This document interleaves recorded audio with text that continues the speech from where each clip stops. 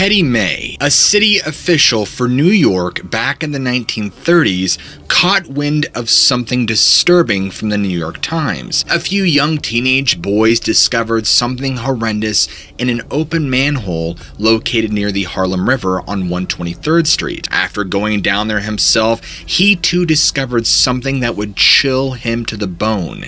You won't want to miss today's episode. Teddy May was no ordinary city official. For over 3 decades, he held the position of Commissioner of Sewers in New York City, a position that would lead him into an unexpected adventure. Ladies and gentlemen, on February 10th, 1935, the New York Times describes how several teenage boys were shoveling snow into a manhole cover right near Harlem River and 123rd Street and had come across something grotesque and terrifying.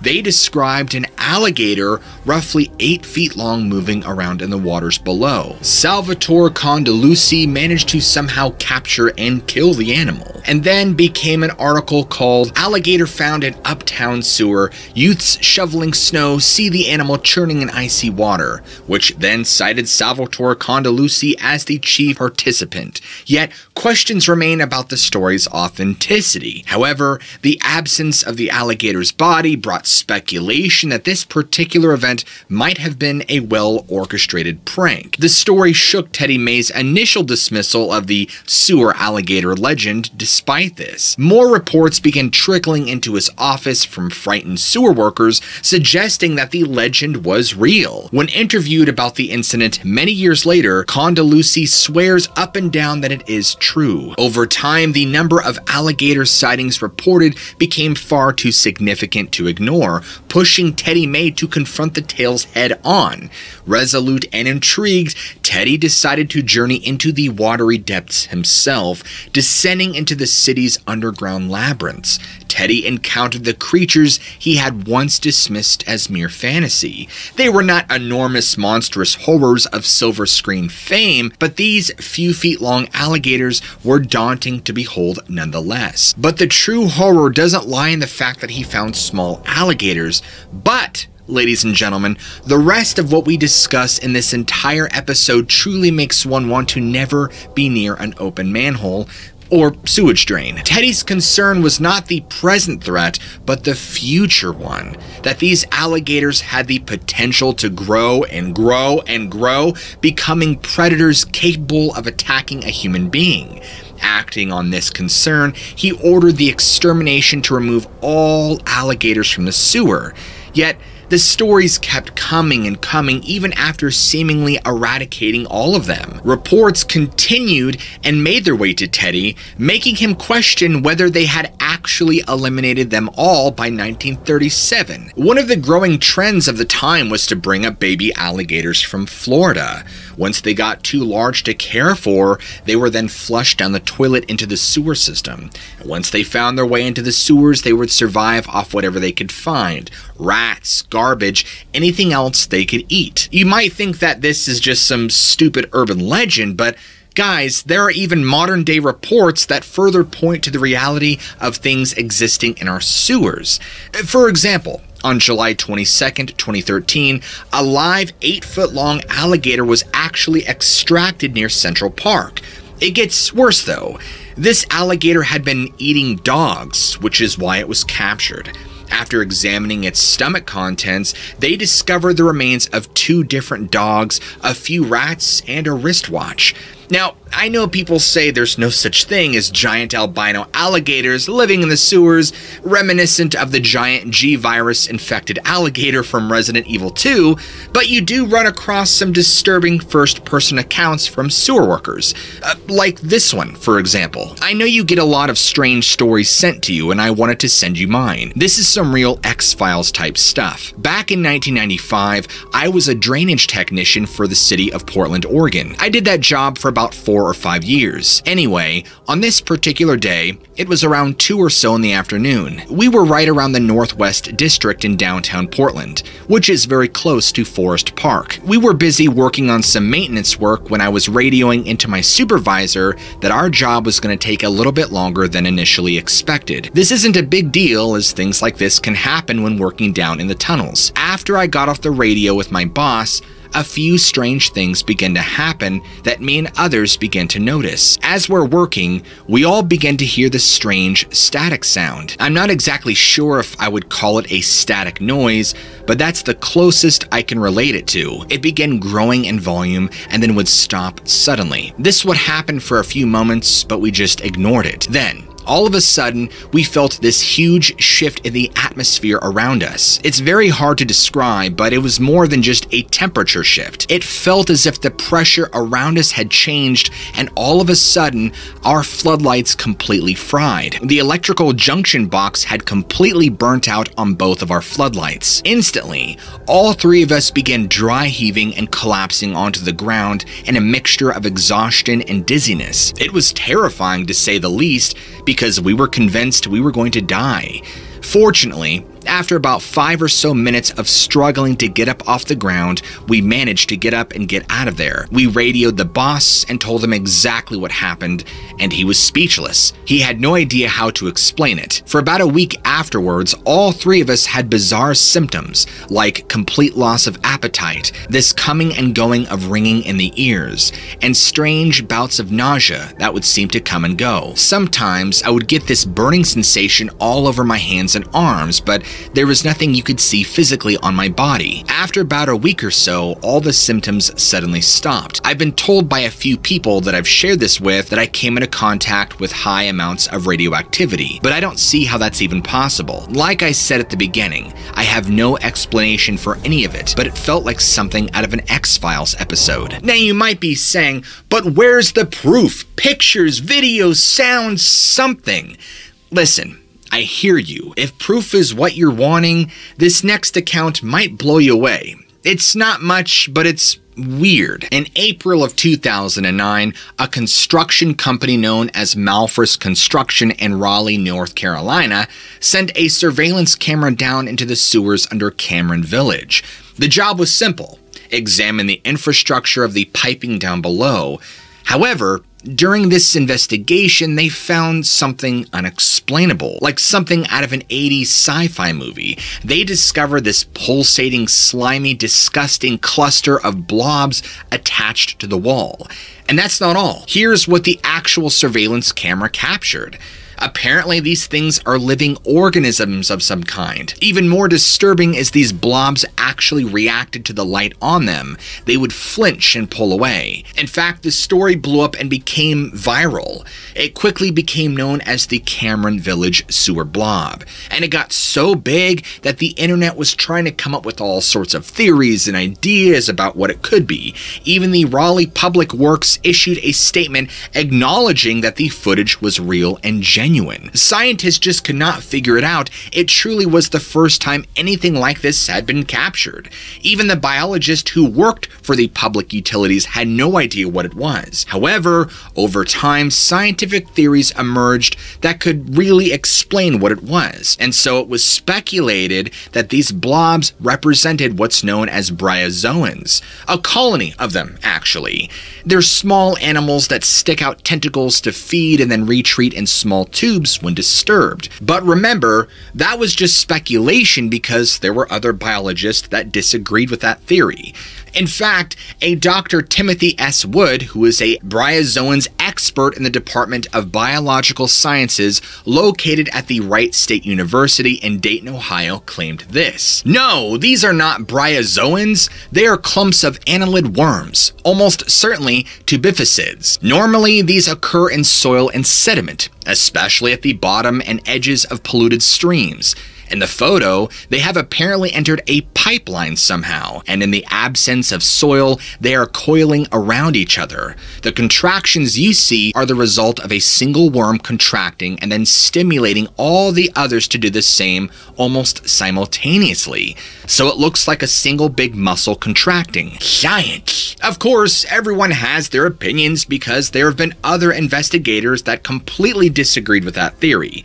This is because they see several problems with this explanation. In fact, it was pointed out that there is not a single individual worm to be seen on or around any of the objects shown in the video. We see more smooth cysts or sacs that move, pulsate, and throb as a whole entity instead of individuals. Now, I need to mention that even though some disagree with this theory, the tubifex worms are the official explanation. And if there's any biologist out there watching this, I hope I pronounced tubifex correctly. But my question is to you, the viewers, what do you guys think? Also, apparently from the same state comes another bizarre video. This video right here dates back to June 24th, 2015 and shows something bizarre. Oddly enough, there isn't a whole lot of discussion about it, but it appears to be from some Spanish newscast. But the quality is very poor, likely shot on a handheld potato. Upon examination, it's hard to tell exactly what it is, although there's speculation that it's a gray peering its head out from the storm drain. This video could very likely be a hoax, of course, but if it is authentic, it truly showcases something really creepy and strange living in the sewers. Personally, I'm not saying one way or the other because there's so little information on it, and we live in a day and age where everybody hoaxes everything, so it's up in the air. Now, speaking of strange things living in sewers, I could go on and on with context about this next one. However, I think reading you the article will speak a lot more volume. This comes from the May 14th, 1982 edition of the Herald magazine. Police said that they have received more than 200 telephone calls from people curious about reports of an 8-foot-tall, man-like creature living in the city's sewer system. Buenafoot failed to appear at a monster watch, but two men using divining rods claim they saw footprints and handprints that prove a huge humanoid is nearby. Hundreds of people nationwide have called police to inquire about their safety and the safety of relatives in the area. Since 5 people reported Monday, they all saw the beast walking down a storm tunnel. We've had 200 to 500 calls easily, Officer Terry Branham said. We're telling people we have investigated the area and found nothing there. Dennis Ruminer, a member of a group called the Special Forces Investigations, which investigates unexplained phenomena, claimed Wednesday he found footprints and handprints of the beast in a drainage tunnel. We were looking around the mouth of the tunnel when someone shouted, "There's a track," Ruminer said. There were a lot of people around, and as we went to look, a kid stepped on the track, so we only saw the front part of the track. It was a humanoid foot with 5 big toe marks and about 7 inches across the ball of the foot. Before we got a good, clear look at it, another kid stepped on it and completely obliterated the track. But Ruminer said he and his partner, Tom Mazzula, used divining rods to track the creature and went inside the tunnel. This is where they found a handprint. Ruminer said the team made a plaster cast of the print and took pictures of several other sets of prints discovered farther back in the cave. Frank Missinelli, manager of an apartment building near the drainage ditch, said he heard the beast but did not see it. It roared and growled just like the dinosaurs in the movies, Missinelli said. About 100 believers held a monster watch Tuesday night, but failed to spot anything resembling the beast. In May of 1963, there was a series of bizarre sightings of what people referred to as a hairy wild man. Now, this occurred on the outskirts of St. Louis, Illinois,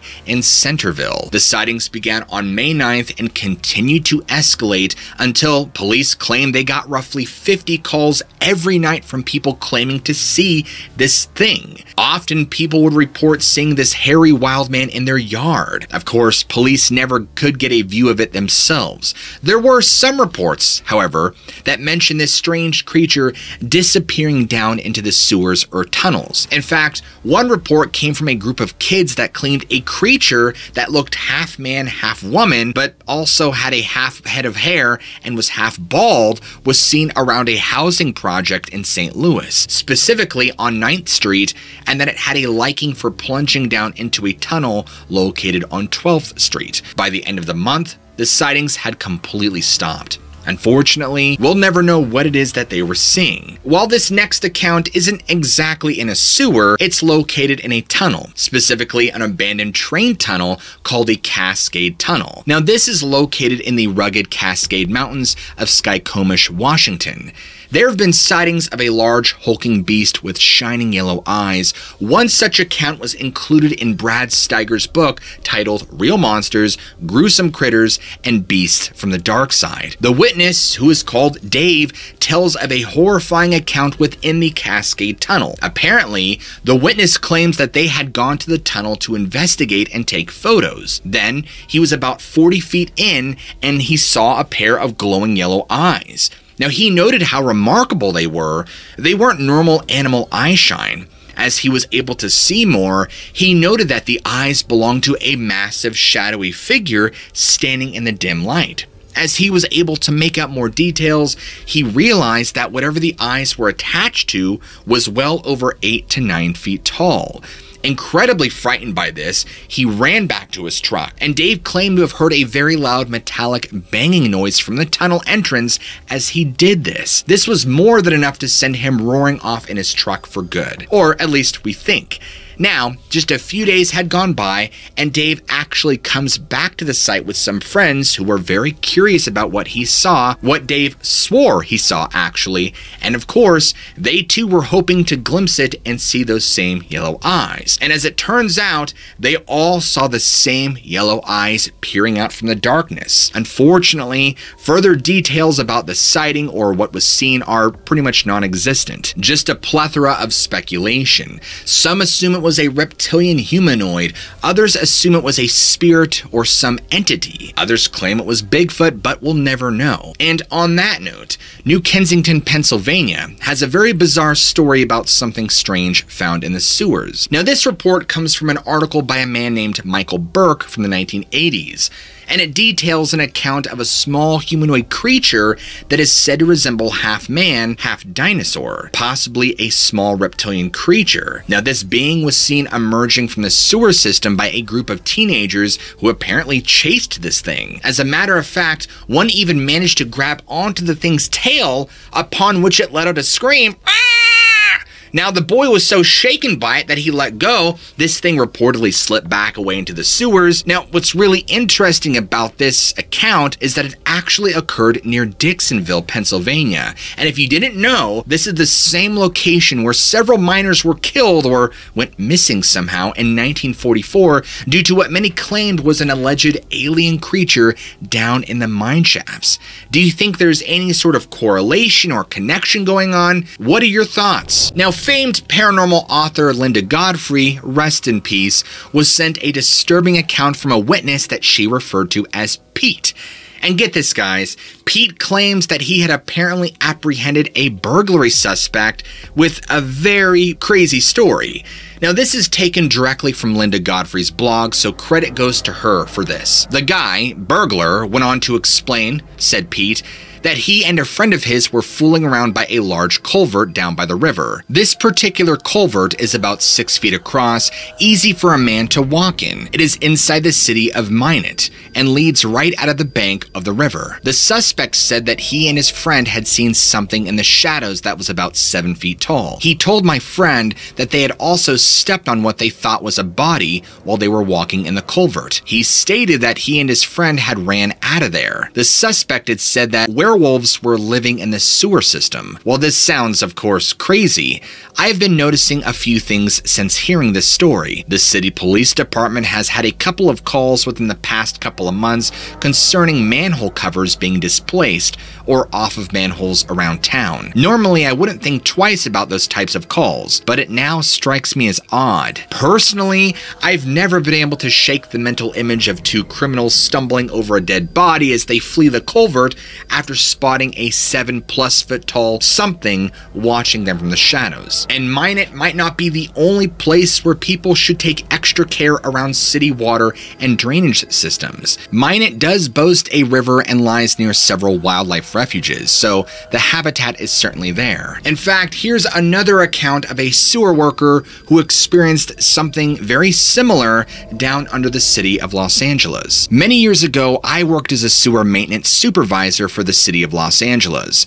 There were several of us, actually. I'll keep my story very brief. The job itself was very mundane and routine. However, even though I've never been one to be into unsolved mysteries or weird unexplainable things, this one takes the cake. I supervised a small group of 2 workers tasked to investigate a blockage deep into the buried sewer network right near Mulholland Drive. Within about an hour or two's time, I get a call on the radio from one of them who is completely frantic and out of breath. They just kept saying over and over that it was trying to get them and that they're not going back down there. I could barely understand what both of them were saying because they were so worked up. Once they were calmed down enough to where I could understand what they were saying, they both explained to me that while heading towards the blockage to investigate, they saw what they described as a tall reptilian-looking being that charged at them through one of the tunnels. I was a person of critical thinking and logic, so there's no way I believed what they were saying. However,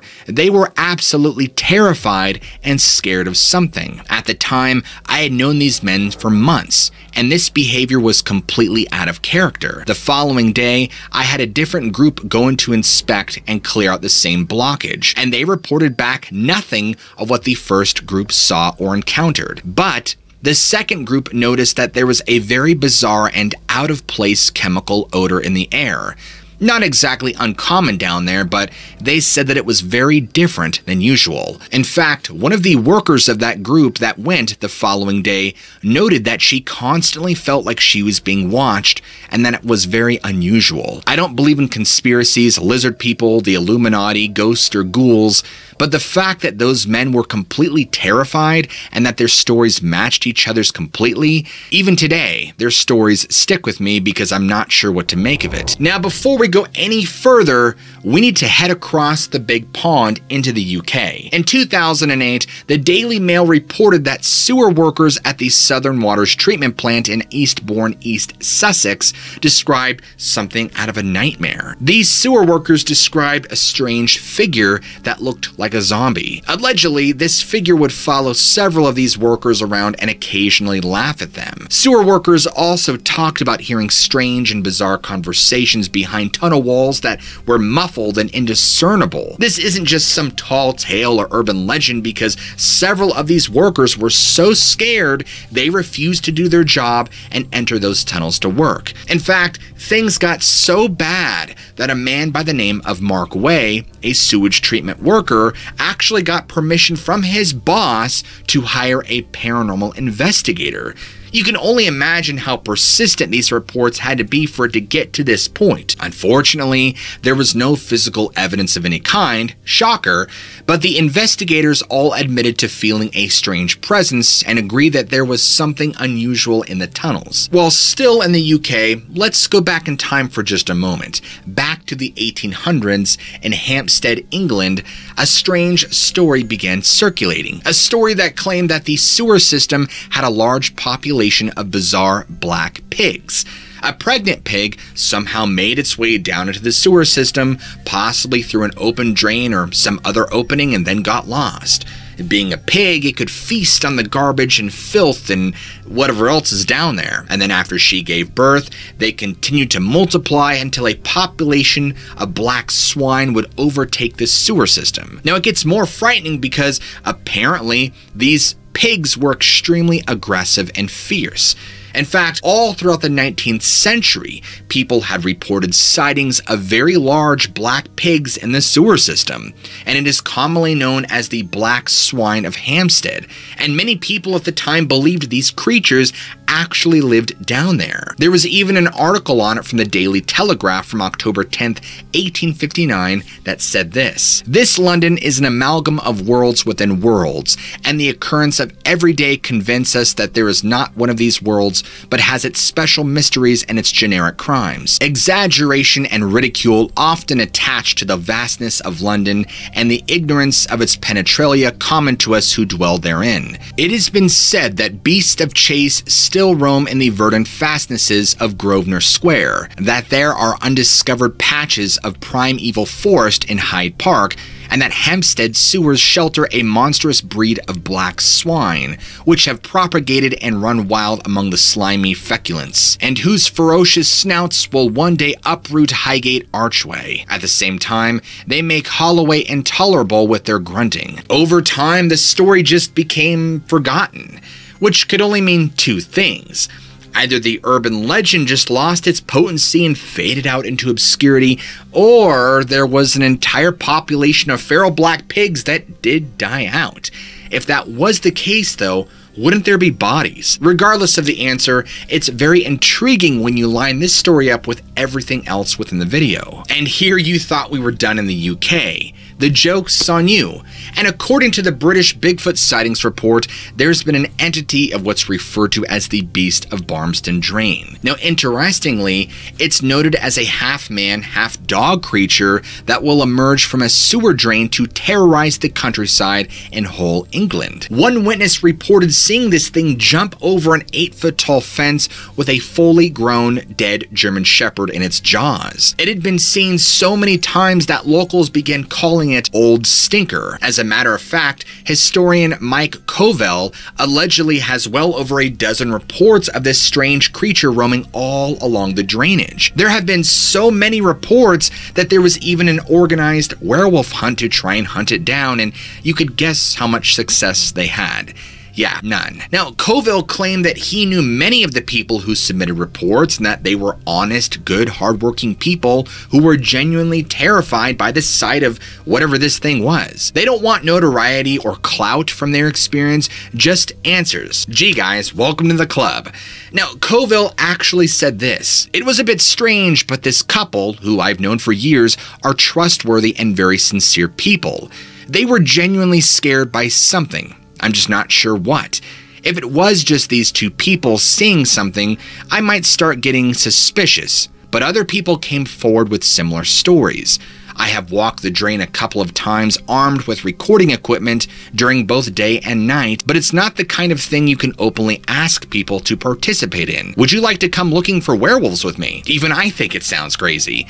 But everyone who has reported sightings have been really down-to-earth people who are shaken by their ordeal. Now, the official name for the drain is Beverly and Barmston Drain, and it was built back in 1798 to drain the salt marshes out of the area. Now, what I find interesting is that this drain area has a long history of bad energy and tragedies. If you're watching this and even remotely familiar with the paranormal and how entities feed off areas and places with a lot of negative energy and tragedy, this fits right into that category. Now, this is actually taken from the British Bigfoot sightings report. Covell has uncovered hundreds of tragedies spanning the length of the 23-mile-long drain, and earliest being the death of 19-year-old Master Teasdale, who drowned in July of 1824. Mr. Covell says more than 100 people have drowned in the drain, including a double suicide where two young lovers bound their hands together and jumped in. Master Teasdale was the first, but then men, women, and children followed almost at a rate of one a year. The summer months were the worst, when children would swim in Barmy Drain, and it got so bad that the whole corporation openly discussed paying for lifeguards to be stationed along the drain all during the hot months. It has a very dark history, but walking along it during the day, it is a peaceful oasis surrounded by heavy industry. The year 1892 was a particularly terrible one, when an unknown boy was pulled from the drain in May. In December of that same year, George Sowen killed his two children aged 4 and 6, threw them in the drain before he jumped in and drowned himself. Obviously, that drain has got some bad juju, folks. Alright guys, let's head even further east into the very reaches of Tehran, Iran. Here, ladies and gentlemen, lurks a nightmare underneath the city, just like that in New York. Rats. And we're not talking about just a rat or several rats, but we're talking huge rats. I mean, for example, look at this picture and tell me what you think. Now regardless, they describe that some of these rats get up to around 11 pounds. The speculation is that the winter snows actually raise the water levels of the sewer, and so it flushes all the rats out. Now here's where it gets interesting. Not only are these rats very large, but they actually exhibit strange physical attributes. The city council environment advisor says that he believes the rats appear to be mutated. In fact, the idea of chemically mutated rats living in the sewers is a very real possibility to these people. Ismail Karam, an environmental advisor on the city council, said this: "They are now bigger and look different. These are changes that normally take millions of years of evolution. They have jumped from 60 grams to 5 kilos, and cats are now smaller than them." However, there was a disagreement with this theory. A Dr. David Baker, who works as an animal veterinarian at LSU, explained to the Huffington Post back in 2013 that he seriously doubted the mutation theory. He suggested a different theory that explains that common rats can actually reach gigantic sizes just under the right circumstances. During the Middle Ages, black rats in Europe reportedly grew large enough and children were small enough to carry off babies. Those had to have been some big rats. Unlike New York City though, the rats here are so large that a lot of the local population is terrified. In fact, they take it so seriously, they've actually hired teams of armed snipers with infrared scopes to hunt down and exterminate these vermin. What are your thoughts on this? Now, as we head into the next account, if you don't like spiders, this is a warning. This occurred several years back with my time in the Congo. We were stationed in the northern border region during a violent clash between rebel movements. At this time, we had constructed a series of extensive underground tunnels that facilitated our covert operations. We had tried our best not to attract too much attention. I was tasked with patrolling this particular section of tunnels that led to another above-ground operation. Keep in mind that these tunnels were pitch black other than any light you would bring, and it wasn't uncommon to run into a snake that was venomous or even rats. During this time, we were also broadening the tunnel system to reach another above-ground operation we had in place. Me and several others were tasked with overseeing this operation. It was during this time that we encountered some of the largest arachnids I've ever bore witness to, the Jaba fofi, giant Congolese spiders. We encountered about 4 of them in a small chamber that we had dug into. One of these bit one of the men, and they died shortly after from the venom. All 4 of these large brown spiders were disposed of,